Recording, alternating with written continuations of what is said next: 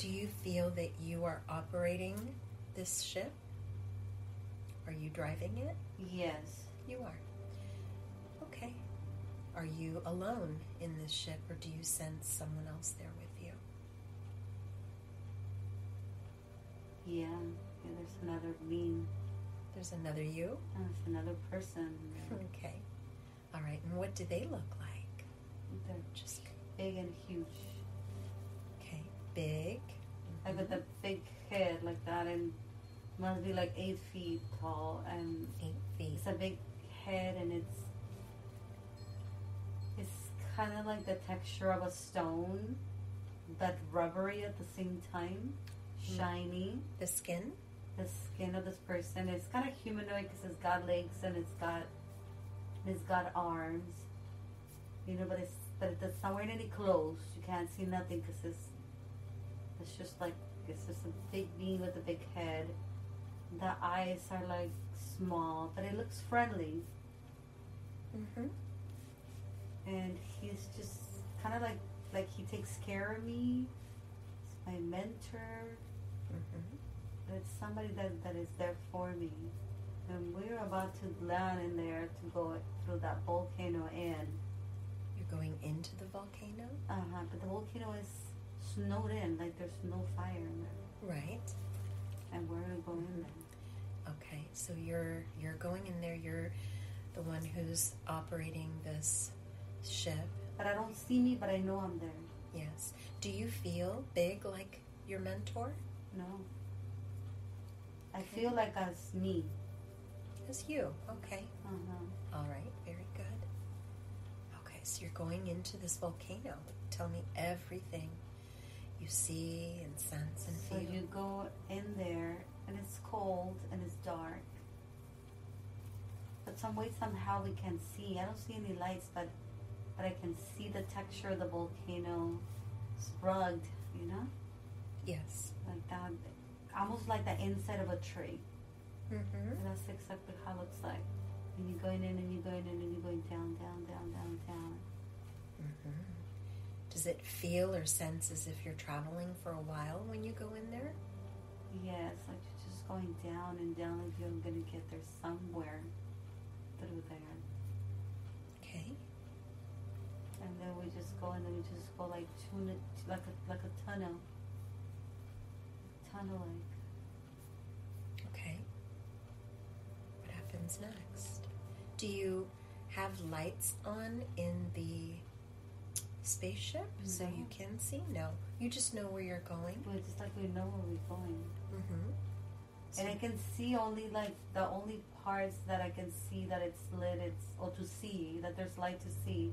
It's only the sides, like the walls of the tunnel. The walls. Everything else looks dark in front of me. Okay. Interesting. Mm-hmm. So just going and going. Okay. Like to come out like to a city. You arrive into a city? Into a city that it looks like it's also like made out of ice cubes or something like that. Made out of what? Like frozen, like ice cubes. Oh, ice cubes. Okay. Uh-huh.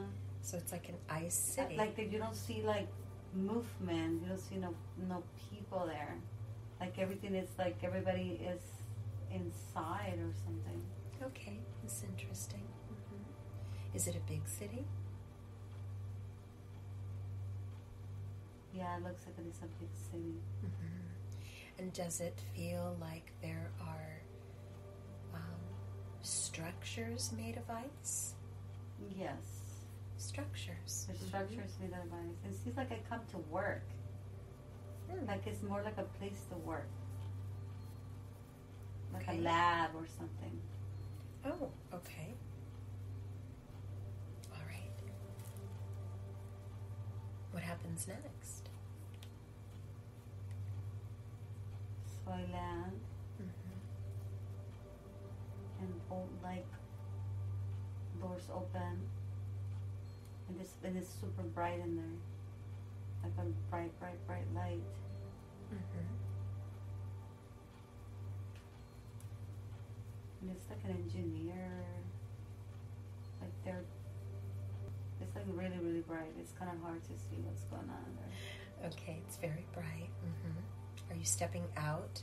No, I'm stepping, like I'm already in the building. Oh, you're in a building. Okay. Mm-hmm. It's really bright in there. And you sense yourself walking? Mm-hmm. Okay. I want you to look down at your feet. Look down at your feet, at your body. How do you perceive yourself?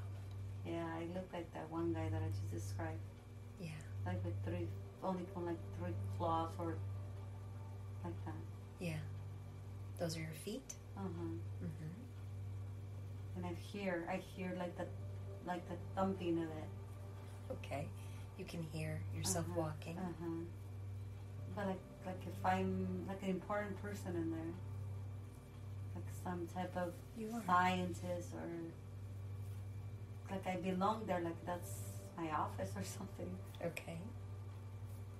You belong there. Yes. All right, let's go to a scene that allows us to explore what it is that you do in this space, whether it's a lab or whatever it is. I'm so curious what it is that you do there. It seems like we're experimenting like with energies, like laser energies, like electrical energies. Mm-hmm. I was gonna say that it's atomic energies. That came to your mind? Yes. Mm-hmm. All right.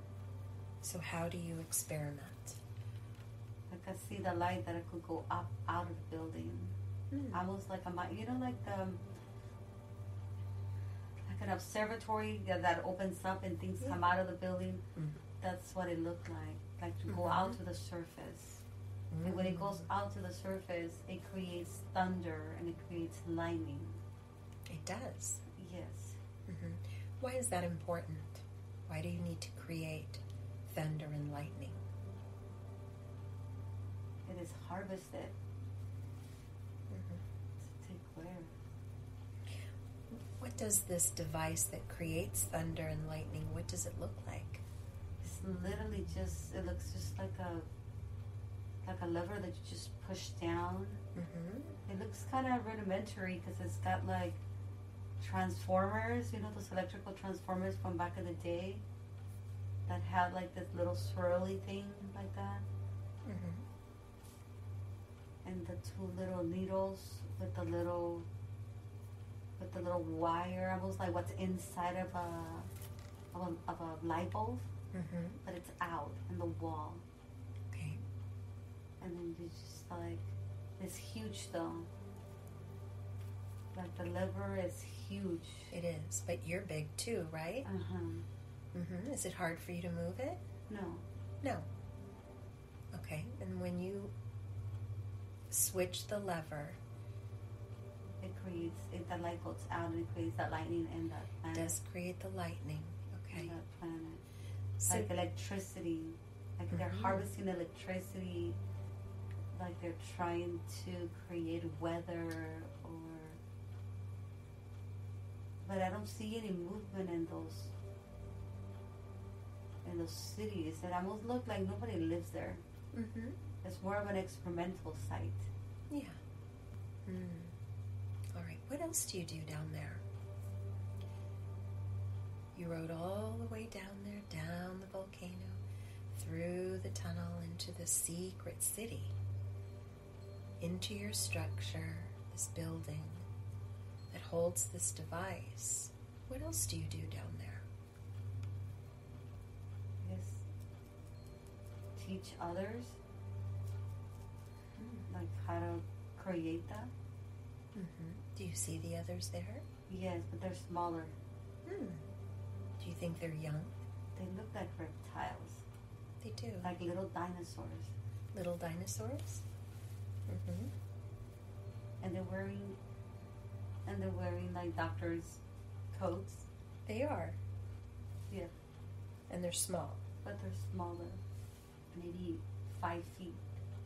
These doctor coats, are they white? They're white. They are.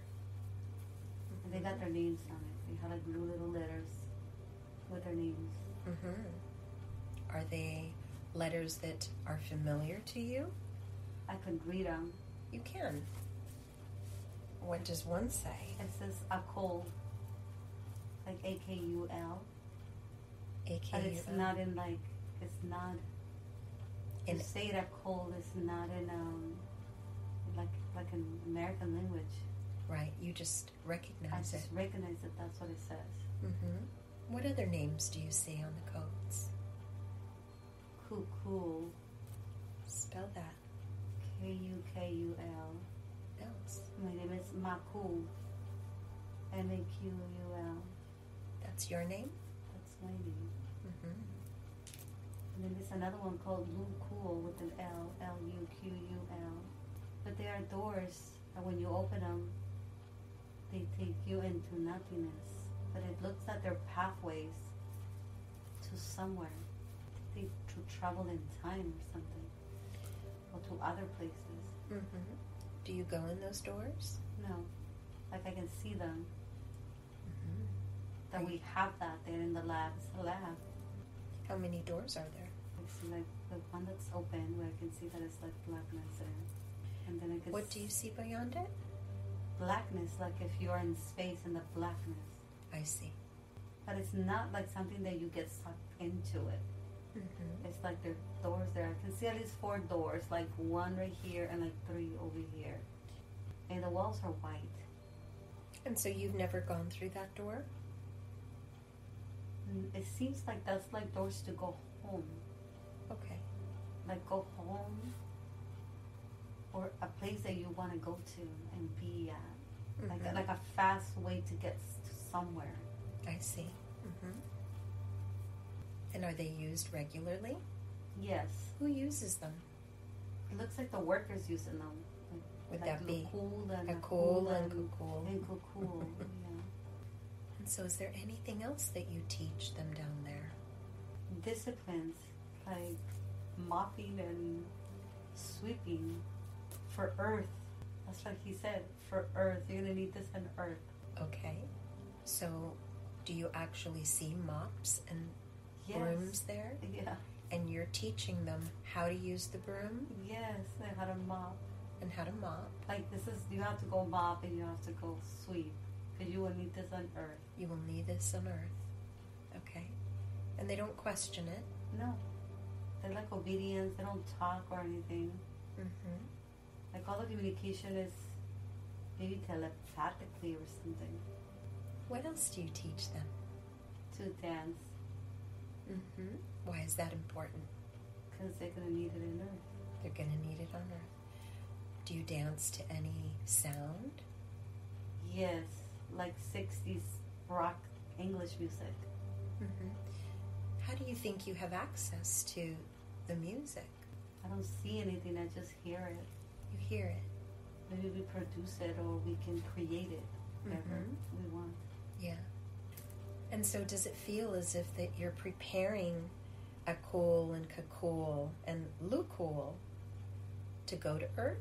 It looks like that's what it is. Mm-hmm. Why do you think you need to do that? Why are they coming to Earth? To experience life on Earth. Have you ever been to Earth? I have. Mm-hmm. How did you like it? I loved it. You did. I love the dancing. You do. And like laughing as I'm teaching them how to dance. Like it brings the memory of Earth as I'm doing it. It does. What sort of moves are you showing? Like 60s dance, like Okay. 60s rock. Yeah. And so these little dinosaur beings in their white coats, are they moving and dancing? Yes, they seem happy too. They are. How long have you been teaching? Over 500 years. Mm-hmm. Do you like what you do? I love it. I love teaching. Mm-hmm. Do you only teach in this space, in this laboratory that you're in? No, it seems like I teach on Earth too. You do. What sort of teaching did you do in your incarnations on Earth? Like science. Science. But I'm a man. With glasses, with round glasses, big glasses. And I am a little bald. But it looks like this is like the 1800s. Okay. I have striped pants, like green and black. Okay. And my hair's like come to the side, and I got like glasses that are bigger than my face. And I'm wearing a white shirt, and it's like a big room, like a university, like. Okay. And it almost looks like a wand, but it's like a stick. Yeah. To go like this on the green board. Yes. The blackboard. And You're pointing. I'm pointing to them, to the people there. I'm a little chubby, like my belly hangs over here. Okay. I'm tall. And what about your students? What does that space look like? Like it's fun, like they're learning and people laugh because I'm funny. You are. I'm teaching. All right, let's go back and just connect with Makul again.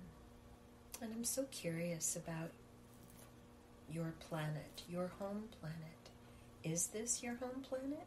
No.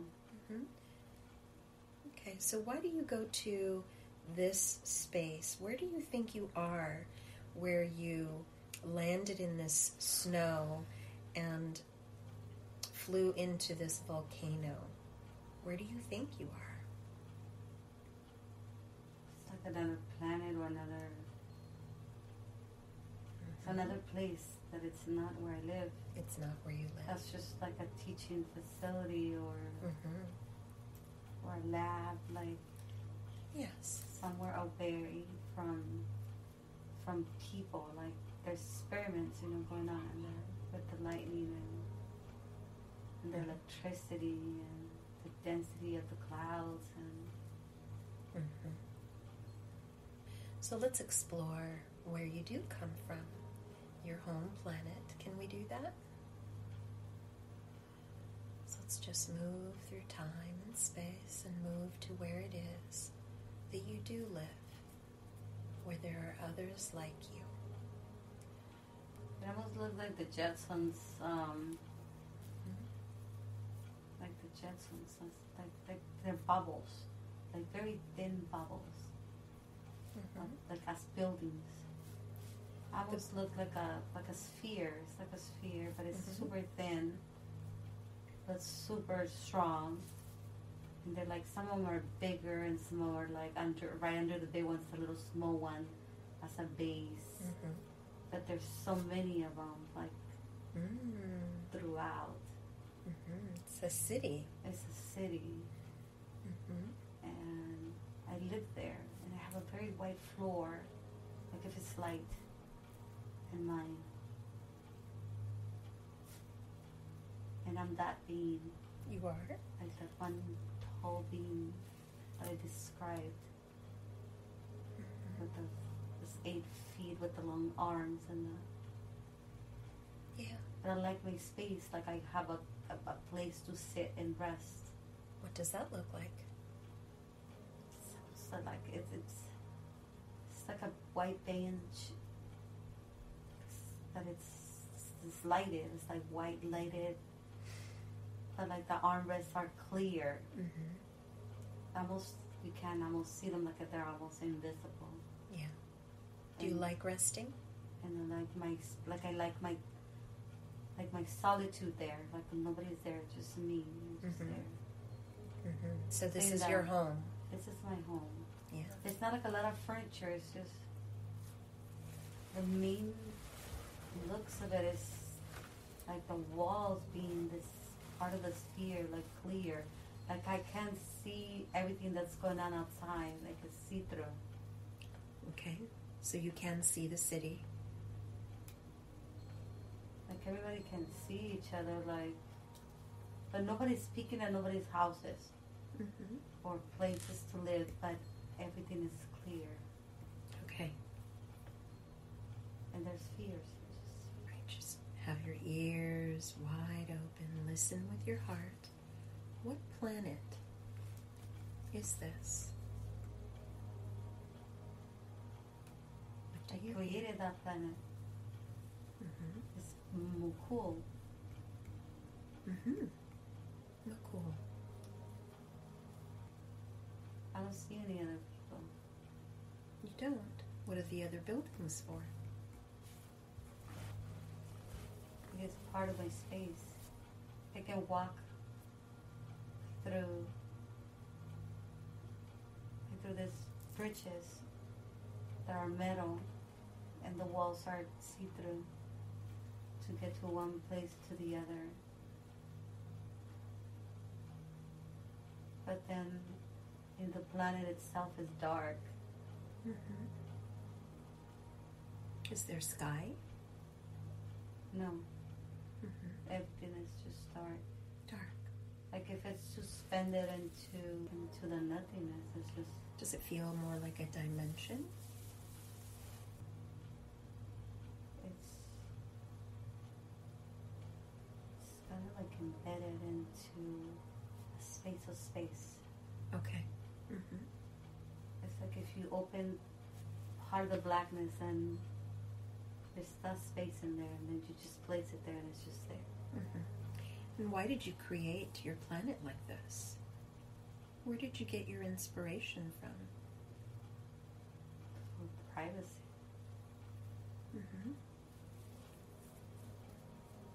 You like being alone?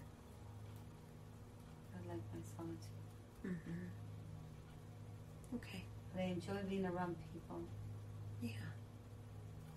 Apparently, I sell these ideas to others and to other civilizations. You sell the idea?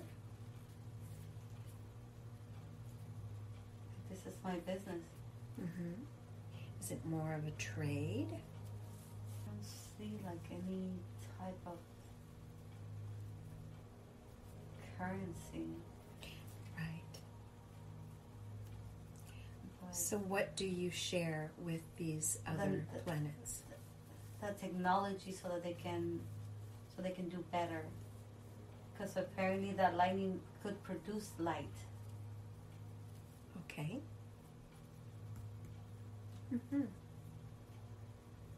It produces resources for them. Water or light. But there's no financial Yes, there's gain. no currency where you are. So what do you get out of it? Do you just like to share it? Just the satisfaction to share it and to give. Yes. To expose the knowledge out there. And you came up with this all on your own? Yes, I don't see anybody else there. Okay. It's like I'm living my own colony by myself. Yeah. So I'm curious if you connect with any type of council or elders that you might be working with. They come. They come to the lab. They do. They come and they take these big spheres like that with currents of electricity like going inside of them. It almost looks like they have like an eye inside. It But does. it's full of like energy, like hairs of energy, like a lot of them. And it's just like bright and energetic in there, like so many of them. It's like a whole bunch of them. And what are they? Like fibers. Yeah. Like fibers of electricity, inside that big sphere, and they come and they take them. Do you make them there in the lab? Yes. Okay. Then others come to pick those up? Yes. Mm-hmm. What do they do with it? They take them to their planets for resource, for light, for energy. Mm. Are there any types of beings that know about you that you maybe don't care for? No. You work well with others? Yes, I work well with everybody. Okay. All right. Okay, let's go ahead and move ahead in time.